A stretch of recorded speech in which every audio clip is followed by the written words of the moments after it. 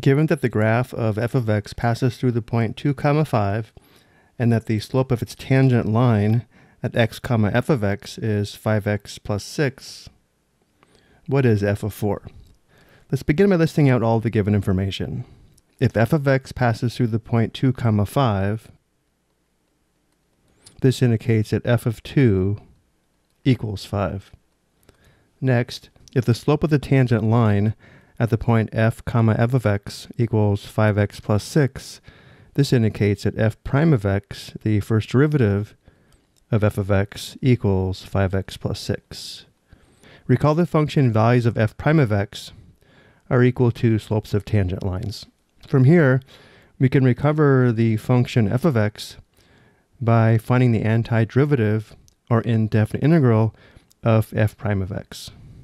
F of x equals the indefinite integral of f prime of x dx.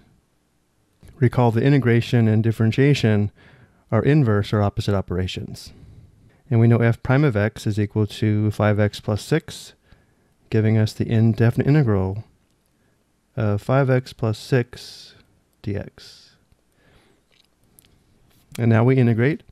Integrating 5x with respect to x, we have 5 times x squared divided by 2, plus integrating 6 gives us 6x, and then we have plus c, the constant of integration. So now we know that f of x equals 5 halves x squared plus 6x plus c, but we also know that f of 2 must equal 5.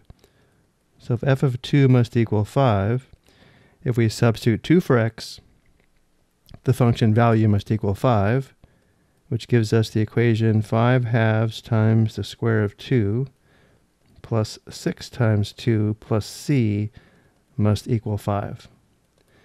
And now we can solve for c. 2 squared is 4. 5 halves times 4 is 10, giving us 10 plus 12 plus c equals 5.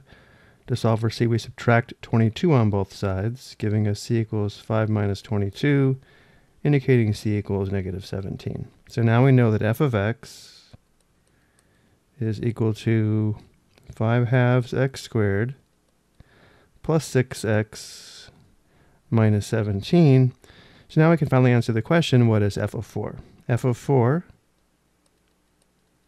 is equal to 5 halves times the square of 4 plus 6 times 4 minus 17, which is equal to 40 plus 24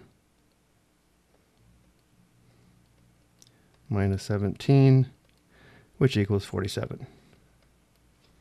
F of 4 equals 47. I hope you found this helpful.